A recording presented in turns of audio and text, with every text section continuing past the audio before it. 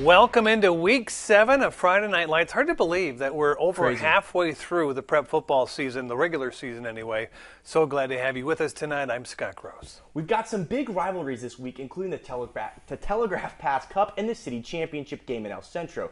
The Eagles haven't defeated Central since 2017. That was the same year that the Eagles made it to the state championship game, a 45-41 loss to the Milpitas Trojans. That's right. Hey, we'll get to those a little bit later on, but our marquee matchup takes place at Shimamoto Simpson Stadium, featuring two teams with only one loss, the Calexico Bulldogs and the Imperial Tigers. Now, despite Calexico's recent success, according to Max Preps, the Bulldogs haven't defeated Imperial in almost 20 years, if not longer. Here we go. Let's head down to this showdown homecoming night at Shimamoto Simpson Stadium. Here come the Tigers looking to claw their way past the Calexico Bulldogs. Dogs looking to get off the porch and do some running. Calexico first drive of the game, second down. Robert Montejano with a little flick of the wrist to Andrew Rivera. Gets out of the tackle, spin, and takes it down. Taken down by two Tigers. Down the second and 11, handout to Noel Gastelum, and look at him protecting his baby, but taken down by Bo Zinn. Flag was thrown, holding on the Dogs. Dogs couldn't make much happen, so they punt on fourth. Tigers' turn to show out. Imperial makes their way down to about midfield. Third and short, Jaden Ayala fakes to handoff, gives it to Lopez on the slant. Jaden connection for the first down. Second quarter, Dogs territory, 3rd and 6. Yeah, Ayala, a little lob to Joel Villa. Campos, touchdown Tigers, 7-0. Tigers would get 2 points with a safety. That forces a punt on 3rd and 7. Ayala is going to go long to Jared Nixon. What a catch! He's got it! No, it's incomplete, defended by the Bulldogs, Marco Esquer. Bulldogs try to come back, and Tigers going to take it on homecoming tonight, and that winning streak, Chaz, continues. 26-14 Tigers. They're 6-1. To El Centro now for the city championship game at Eagle Field between the Central Spartans and the Southwest Eagles. The Eagles haven't defeated Central since 2017, and that's when they made it to the state championship game. Opening kickoff is going to be taken by Matai Cervantes for the Eagles. He's going to make a man miss, but put the ball on the grass. Luckily, they do recover. Logan Youngers here is going to hand the ball off to be Cervantes, and he would get coughed up once again. This time the Spartans would recover in plus territory. Going out on offense, sophomore Luis Jimenez would swing it out and find a wide open Arturo Estrada, who's going to be taken down hard by his face mask, so add on 15. Now towards the goal line, the Spartans are going to give it directly to Nico Viesca, who's going to take it in himself. However, the extra point will be blocked. Still 6-0 Spartans. Now let's see how Youngers and the Eagles would respond. Youngers scrambling, and he's going to roll out and find Andres Lopez, and he's able to get behind the defender for a big gain. The Eagles would march it all the way down to the goal line and go for it on 4th and goal, but Youngers could not get rid of the ball and is sacked. Turnover back to the Spartans. Southwest would keep it close, scoring late in the second quarter to make it a 12-point game going into halftime. However, the Spartans would turn it up in the third quarter, running away with this one 42-6 to win their 5th consecutive El Centro City Championship. And you know what? We are just getting started here. Coming up from highlights from Yuma, the Kofa the Kofa Kings and the Yuma Criminals. There we go.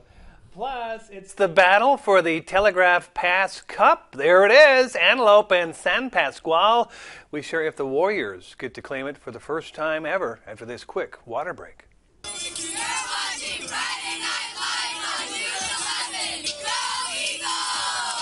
Hey, it's Vince with ShamPow. It has a special microfiber in the middle and ShamWow on the edges. That combo gives you the pow for no more streaks, no more wasted time, no more unhappy life. It's the fastest way to dry your car. Anyone can dry their car in 60 seconds. You're going to easily reach the top, then quickly dry your side. And you're going to be spending the money. $20, $40, $50 on car washers that are going to last a few days anyway. ShamPow. You can use your ShamPow for all your outdoor furniture, or roll it up and use it for your RV or your boat. And it's easy to store. ShamPow sells for $59.95 and free shipping. So call now, and it's only $29.95. And you're also going to get the car hooker. Hook your shopping bag. Even your purse will be secure. Is your takeout food being taken out? Just clean up your act and hook it. Flip the bottom part, and you got a secure smartphone holder. Supplies are limited. If you want that hooker in the car, a $20 value, free. Here's how to order. Call 800-626-8134 or scan the QR code. And if you order now, you get the free car hooker. Supplies are limited, so call 800-626-8134. Call now. Hey everyone, Emerald Lagasse here, and I'm so excited to tell you about my biggest air fryer yet. Introducing Emerald Lagasse's Dual Zone Air Fryer Oven. With dual-sided cooking chambers, now you can cook 2 different foods 2 different ways that finish at the same time. Enjoy juicy grilled burgers at the same time as air-fried french fries. Broiled savory salmon at the same time as roasted asparagus. The secret is in the QuickSync technology that matches the cooking times and settings of each food, so they're programmed to finish at the same time. But watch, remove the center divider and it transforms into a large 25-quart capacity oven. Now you can try Emerald Lagasse's Dual Zone Air Fryer Oven with free recipe book in your home for 30 days for just $14.99. But wait, we'll automatically upgrade you to his deluxe cooking kit and 1-year VIP protection plan absolutely free, complete with everything you need to cook Monday to Sunday family-size meals. Plus, ask how you can get free shipping. This offer will not last, so order now. You're gonna love it, I guarantee it.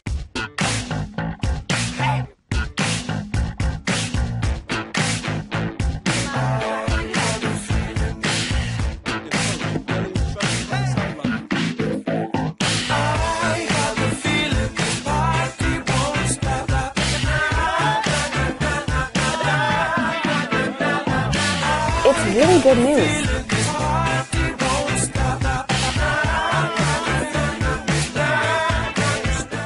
FNL, sponsored by Southwest Turf and Rock.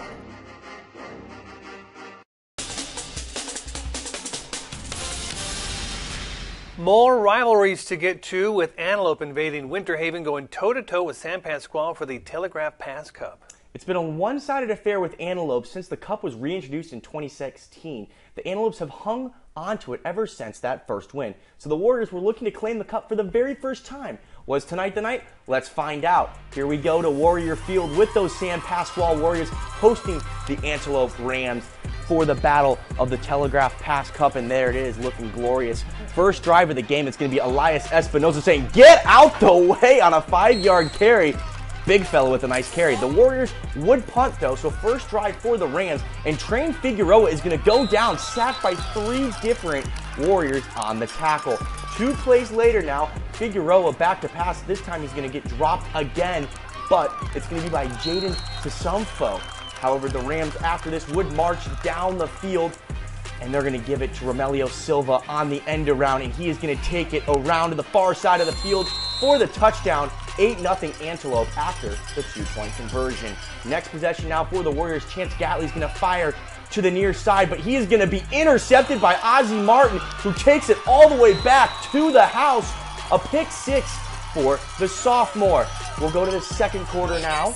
After we have a couple celebrations, Antelope up 22-zip, and Figueroa is going to go deep for Martin, wide open for the touchdowns, and the Rams would roll the rest of the way, retaining the Cup with a big 56-0 victory.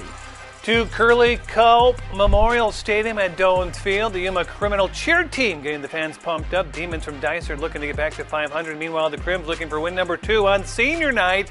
Opening drive of the game, Dysart quarterback Kai Brown fires over the middle, and it's picked. Watch this. Andrew Mosqueda, great concentration. Mosqueda exercises the Demons.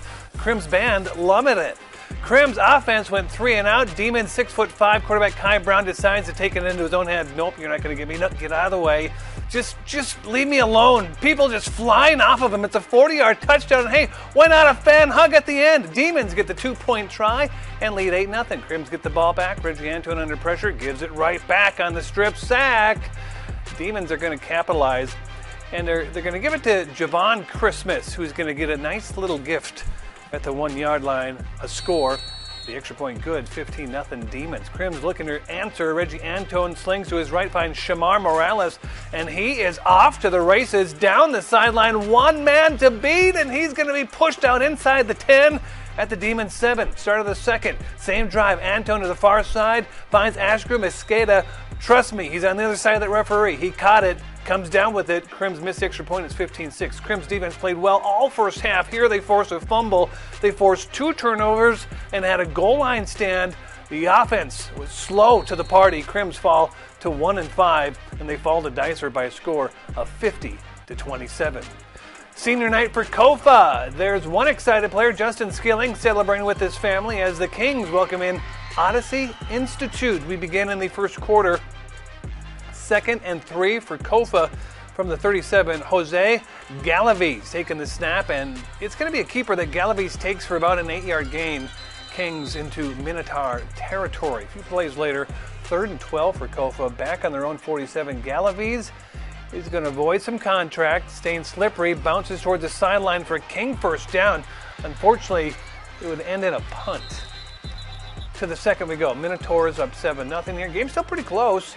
3rd and long from the King 20. Galaviz taking the snap, thrown to a player. It's going to be Isaiah Luna with a nice catch.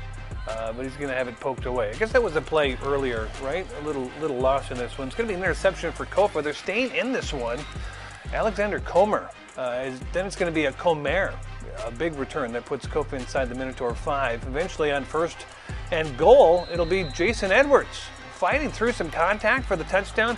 We've got a one-score game. However, Odyssey would pull away in the end. I mean, when I say pull away, really pull away. They win by a score of 42-6. Our football coverage is going to continue all weekend long, including Sunday night's NFL match between the Kansas City Chiefs and the New York Jets. Is Taylor Swift going to show up? Well, who knows? Anyway, here's NBC's Football Night in America crew with a preview.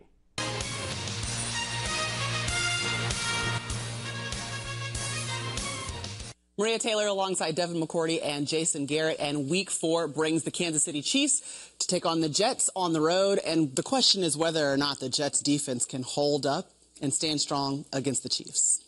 I love the Jets defense. They're really good on all 3 levels. The one thing that they need to do to disrupt the game and change the game by taking the ball away. Yep. And I don't know that they've done that quite so much. They've kept the score down. They've played good defense, don't get me wrong, but they need to start making some of those game-changing plays. Going forward, and especially playing the Kansas City Chiefs, they know if they don't turn the ball over, the Jets have no chance. So I think it's going to be very hard for this Jets defense to slow down this offense. All right, we'll see you for Week 4 Football Night in America. Our coverage will begin at 7 Eastern on NBC.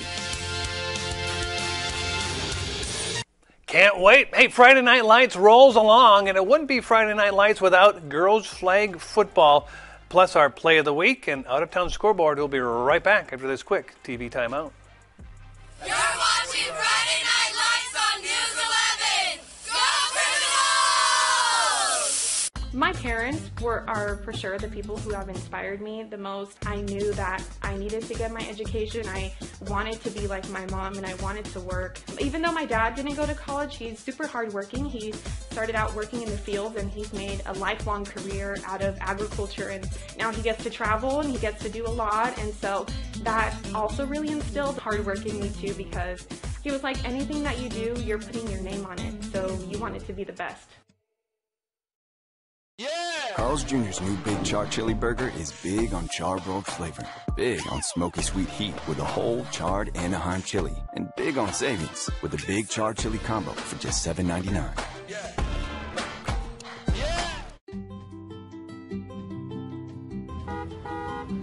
Hey, Dear. Ford Bronco Sport, equipped with 8-inch touchscreen navigation and 5 standard go modes designed to go over any type of terrain, plus standard 4x4 capability. Because when we are unidos, we are stronger. Get a 2023 Ford Bronco Sport at 1.9% APR limited term financing, plus $500 retail trade assist cash. This week on FanDuel Sportsbook, we're offering an exclusive odds boost to new customers. So you can turn... I like those odds. ...into... I love those odds. ...and Lil Dubs... ...into Big Dubs. But it's only happening now. Make every moment more with FanDuel Sportsbook when you boost your odds right now. Whew, you big, man. New customers get exclusive 30-to-1 odds on the Colts or Ravens. Bet $5 to win $150. Stay informed with News 11 and KYMA.com, your trusted source for local, national, and international news. As a proud member of the Yuma community, we bring you the news that matters most.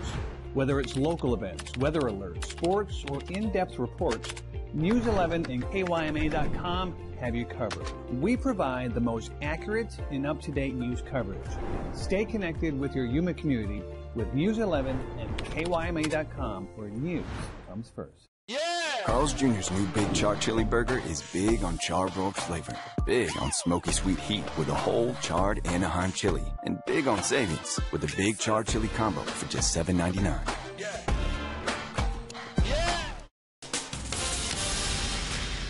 Well, it wouldn't be Friday Night Lights without a little flag football. Chaz gives us a rewind from some action in the Imperial Valley on Thursday. Let's go to Eagle Field now with the 5-4 Vincent Memorial Scots hosting the Holtville Vikings, who are still looking for their first win of the year. Last play before halftime, Gala Cervantes is going to be back to pass, but her flag is going to be pulled by Camila Sanchez, and the defense for the Vikings holds it at 8-0. First drive of the second, now Cervantes to throw again, but her pass is going to be broken up by Alicia Villagomez. A couple of plays later, though, Cervantes to the air. She drops a dime for Valentina Lopez for the touchdown. The 2-point conversion makes it 16-0.